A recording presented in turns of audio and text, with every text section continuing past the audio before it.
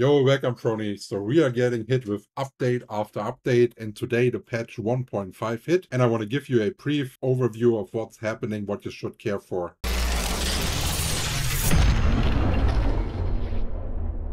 So the first thing is we are getting the new Battle Pass. Sadly, it did not have the Halloween skin inside, but let me show you what else is there that I think has like a pretty decent value. We are having this new morph right here, a rabbit. Then the Mystic Key is actually a fairly decent value because it's always 100 Abyssal tokens for sure. And you also have a chance to get the Mystic one for 500, so that will give you open world farm ability actually. Then we're having a new Ami toy in the Halloween style, and we are finishing it off with the Phantom Tracker, one of the first CS stats that was released in Korea. But the actual value, which I think is making the Battle Pass an insta-cop, especially for only 500 Lucent, which is achievable for every free-to-play player. So my clear recommendation is, even if you're free-to-play, you have to buy that Battle Pass. You are getting a total of 100 trade unlock stones if you purchase it, which I think is huge. And to follow my own recommendation, we are instantly buying it.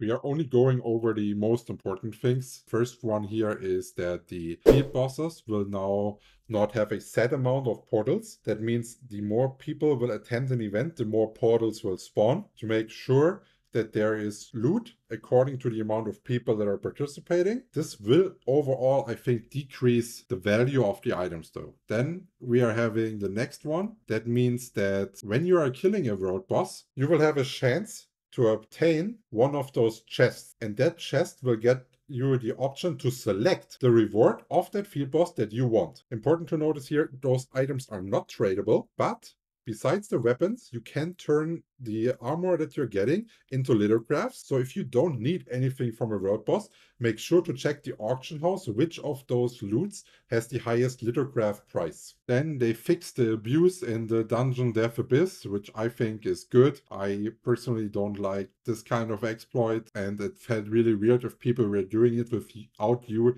having the ability to control it in your own party when you're doing the random matchmaking for the extra rewards now. Yeah, happy that they fixed it. Next thing is the combat. I was already ranting about it multiple times that the crowd control immunity they did was only designed so a tank could benefit from it. Everything else would die before it even procs. And yeah, we will have to monitor now if those changes will actually help reducing the ability to get CC change. Then they have done one change that I think is extremely important to have a better experience for new players. They have increased the experience reward from completing the Adventure Codex. That means the main story quest line will now get you easier to level 50 without having to do all those extra quests on the side. They have also fixed the bug where you could go into the Haunted Labyrinth while the boss was already ongoing, and you would basically just watch them kill the boss and you couldn't do anything.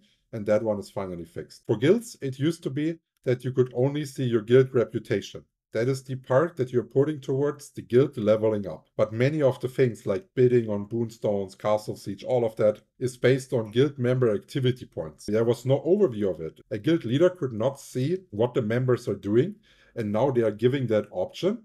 And I think that's really great for transparency. Now we're coming to a point that made me really, really happy because they've added the Queen Bellendir and Tavern equipment items now, so they can be crafted. So the recipes are unlocked. And I still remember lots and lots of people commenting below my Army Toy Expedition video, below my fishing video, you're saying like everything I'm saying there is bullshit, it's all wrong, blah, blah, blah, the stuff will never come. And here now one greeting for the people that listened to the guide and followed it, because the sacks have been changed. I have keeping all the sacks like I've mentioned it, and you can see now in all the sacks that I've been stacking up lately, you will now find the Queen Bellendir and Tavern Soul Fragments. So it was 100% working the way I said, and it's now giving you a couple loose end advantage if you followed. Then for the movement, they have made it so it's easier to instantly change directions. That change, I've been already testing it a bit in the arena. For me personally, it helps quite a bit in dodging like bigger AoE attacks where I'm on an edge. Like for example, a tornado or a flash wave with my nimble leap, and then walking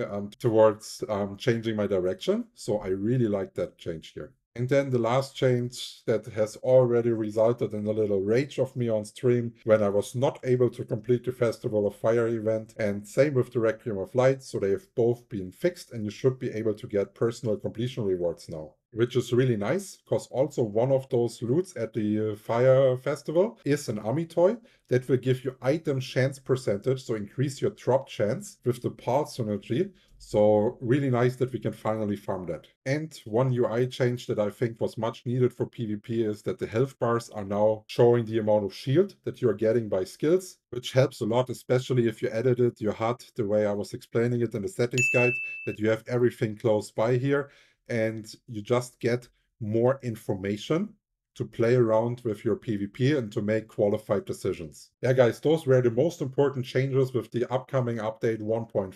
But if you still have any questions, just let me know in the comments. As always, I will try to answer everything in less than 24 hours. Cheers, guys.